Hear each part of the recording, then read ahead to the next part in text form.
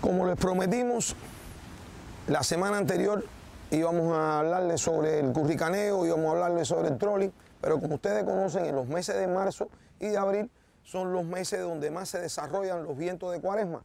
Y toda esta semana hemos estado tratando de salir a pescar para enseñarles esta técnica de curricaneo y no hemos podido porque todos los días ha habido vientos de 20, 25 nudos.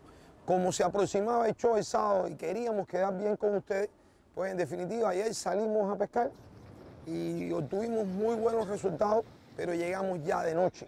En estas memorias que ustedes ven aquí, pues ya tenemos grabado todo lo que es el show de la semana que viene y posiblemente van a quedarse con ganas de seguir viendo algunas cosas más que grabamos.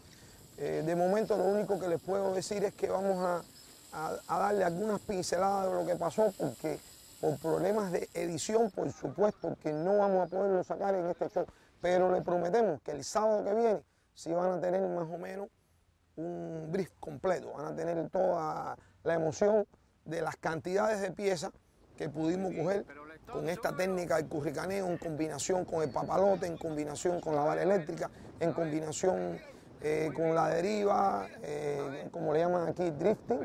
Vamos a tener todo eso por ustedes en la semana que viene. Eso se lo prometemos en nuestro segmento de Universo Marino, dentro de Gincho Visión.